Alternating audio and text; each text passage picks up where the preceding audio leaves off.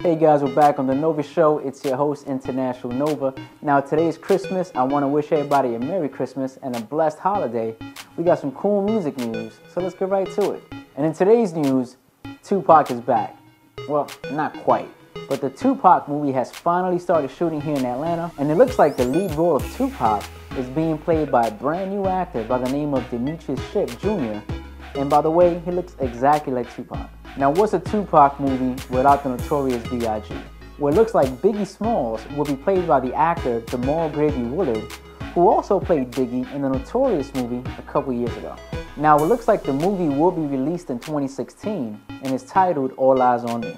Now, in other news, 50 Cent is suing Rick Ross for $2 million. Now, it looks like 50 Cent is pretty pissed that Rick Ross used the beat for his hit song In the Club on his new mixtape, The Renzo Remixes.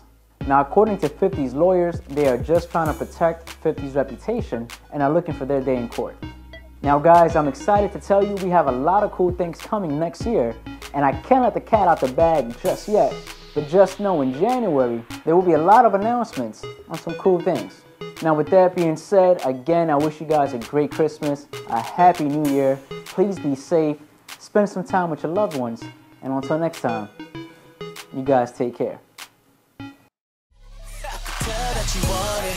What's up? I can tell that you want it, girl.